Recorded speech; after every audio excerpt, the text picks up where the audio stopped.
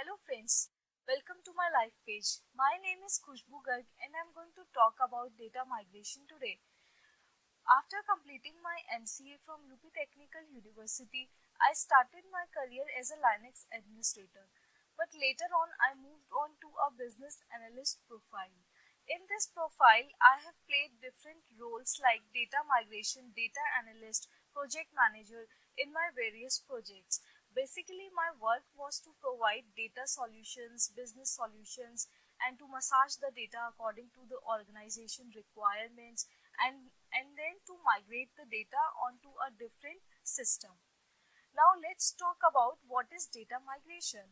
Data migration is basically a process of transferring the data from a single storage to another storage.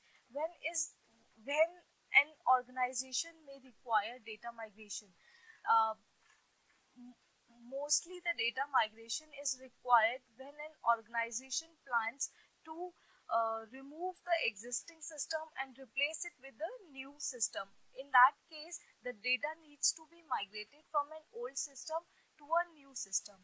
And secondly, it may be required when the application is upgraded. Not necessarily the organization may plan to replace the application, but it may also plan to upgrade the application. In that case, a data migration is required. Now, now let's come on to the process of data migration. Data migration follows a life cycle.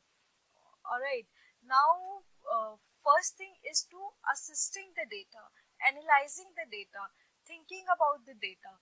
That means you need to know where your data is existing, how you will extract the data, and then what all things you need to function upon the data.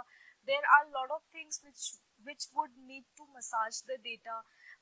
There can be many redundancy or it may not be according to the system validations.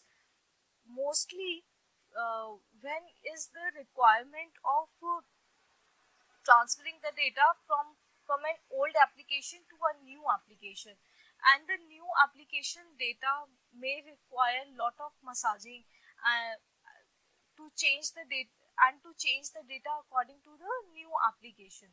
In that case, a data migration is required. And there are and at this stage lot of assessment and planning is required.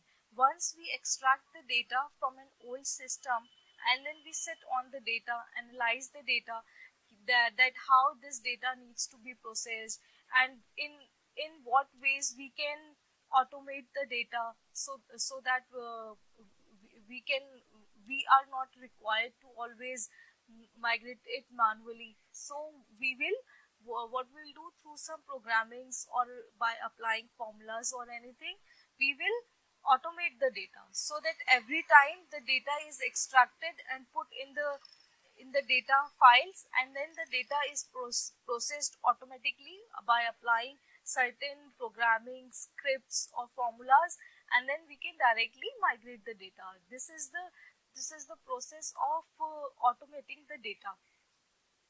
Now the second thing comes the planning. In the planning of the data, what we need to do is we need to plan the activities. It may not be possible that in our first cut we migrate the data very accurately. The data is very crucial part in any organization.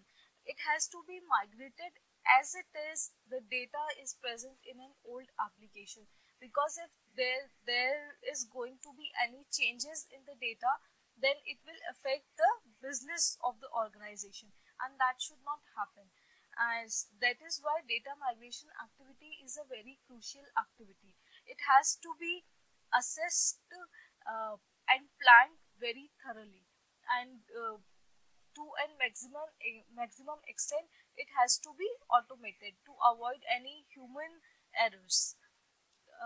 Then comes the migration. Once the data is migrated from one system to another, and then it is validated properly. It has to be validated through the scripts, or through the by applying certain queries on the database, extracting the data from the new system and then comparing it with the old system. In that way our data is migrated. And definitely planning and validation are the most important parts of data migration. Now let's talk about the education which is required for becoming a data migration. The first thing is the programming.